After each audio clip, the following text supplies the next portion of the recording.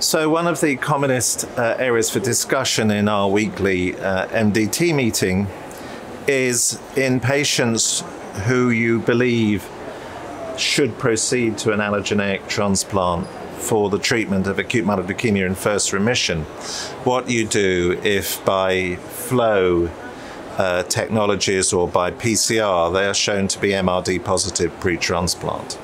And the reason that there is debate is because there's now clear retrospective and more recently prospective evidence that the presence of pre-transplant MRD increases the risk of relapse. And in certain population of patients, particularly patients with a FLT3 mutation, that increase can be very substantial. And so the argument goes that one might consider giving these patients further chemotherapy so that you reduce the MRD burden, proceed to transplant, hoping that the risk of relapse is lower because you've eradicated the MRD. Alternatively, you make a case, well, the most effective curative option is an allogeneic transplant, and if you delay by giving further chemotherapy, you may compromise the safe delivery of transplant, or in fact, a patient may not be able to go to transplant because of toxicities. And also, you could point to the fact that there's no randomized data that giving further chemotherapy to reduce the MRD levels necessarily improves outcome.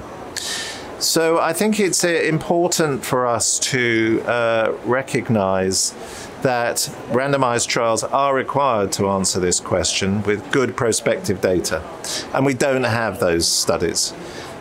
There are a couple of lines of evidence that suggest that it might be useful to give further chemotherapy. These are data in, first of all, the Jeffrey Lancet CPX study, the pivotal licensing study, where patients who got CPX as opposed to DA did better, but they did particularly well if they went to transplant. So possibility that actually what you do before transplant in terms of chemotherapy may improve outcome. And there was the same observation in the ratified trial where the midostaurin arm did better, but particularly after transplant. Against that is the fact that retrospective studies show no impact of courses of intensive chemotherapy.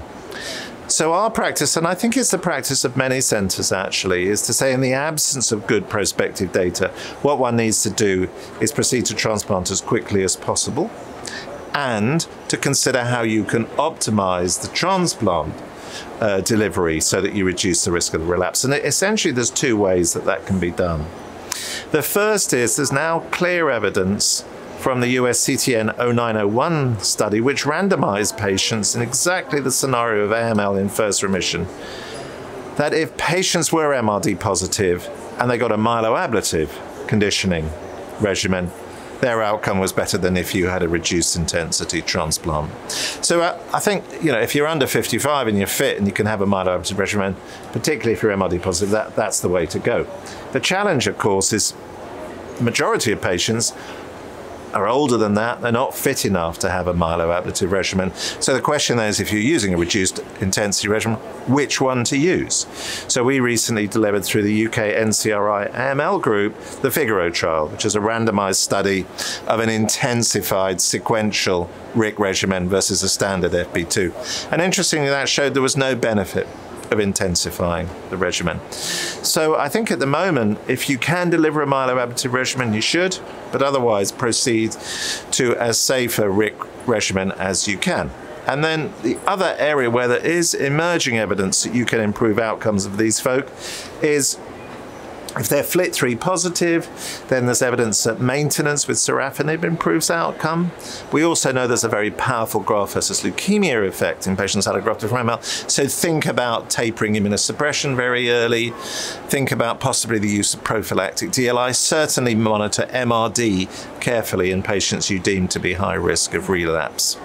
I think this is an area where we're going to need really good randomized studies which integrate genomics, MRD and treatment interventions along the lines of what's the optimal RIC regimen, still work to be done there, but also thinking about randomized studies of post-transplant maintenance therapy. And in that context, I'm really delighted that the Amadeus trial, which is again run through the UK NCRI group, the Impact group as well, shows that it is possible to recruit rapidly to these studies. This is CC486 maintenance oral azacitidine from between day 40 and day 80 to a year post-transplant, and that study is now randomized 310 patients, and we hope it's going to close next month. So hopefully that will begin to give us some answers about the maintenance question.